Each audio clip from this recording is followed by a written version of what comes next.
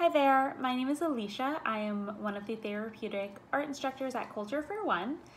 Today we are going to be making a raised painting using salt. It's kind of this 3D painting where you could write a word or draw a picture.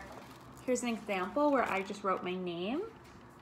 And what I did was used salt and then painted over the salt, which is kind of what gave it that tie-dye kind of effect. So what we need is paper,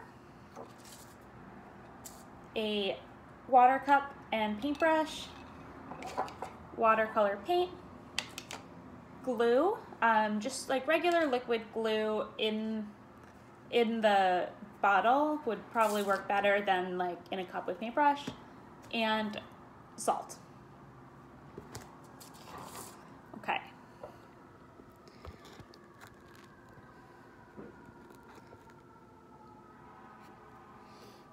So what I'm going to do is I'm going to take my paper and I'm going to draw. So the example I used was my name,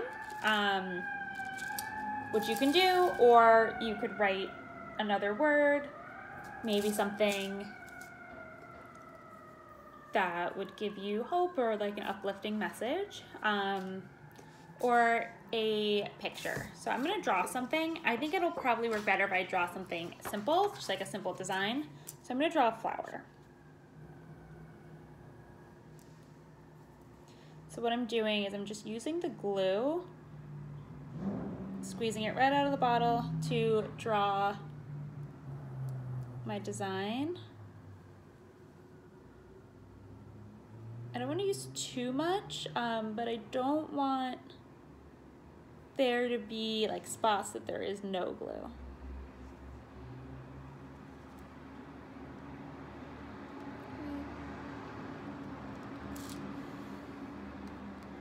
Okay, here is how my picture turned out. I know that's a little hard to see because it's white on white. So then I'm going to sprinkle salt over it. I don't use a ton of salt. You just kind of want to stick to the glue, just like if we were using glitter or something like that. So I'm using a plate to dust the salt off onto. You can use another piece of paper. I'm just kind of like gonna spread it around to make sure that all of the glue is covered in salt. So then this is what my picture looks like right now.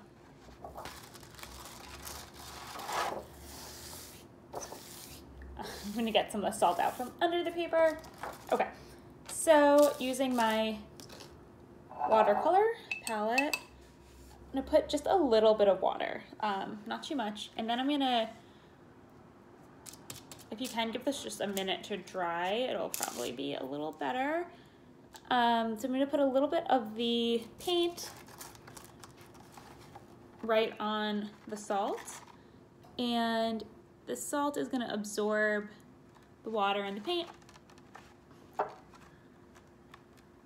then if you want to change colors, it kind of just mixes together really nicely.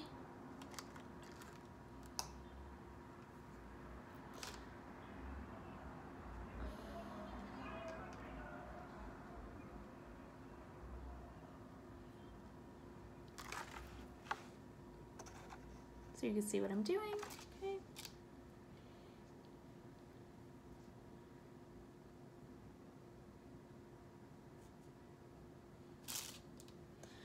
So mine's still a little bit wet,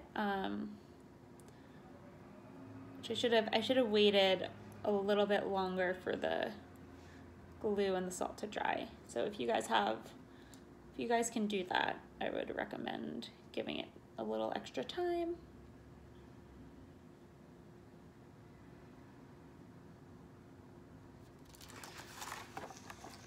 See how the colors are kind of blending into each other?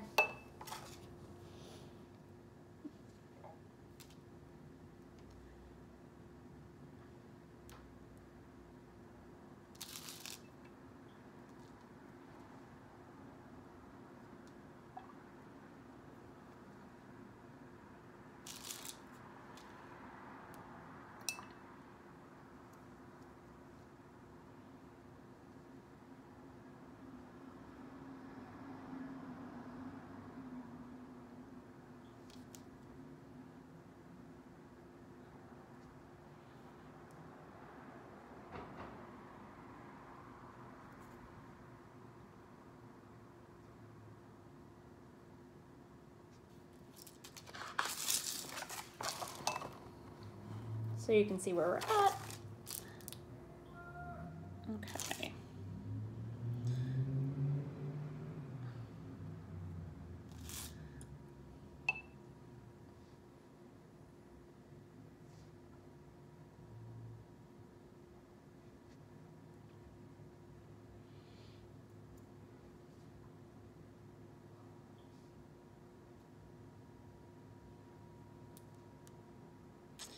So the colors I'm choosing are kind of, I like how it looks a little bit like a rainbow or tie-dye.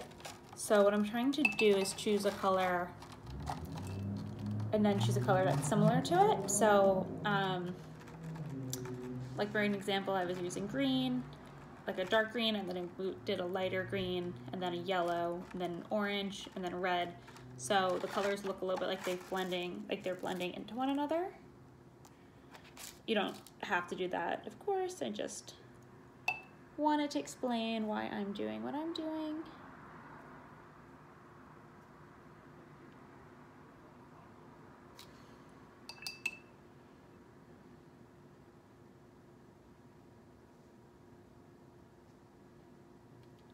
Okay. So I'm brushing through this pretty quickly, which you guys can take as much time as you need. You could also, if you wanted to draw some other things around, you could do that too. But here is how my painting came out. Okay, I hope you enjoyed this project. Thanks, guys.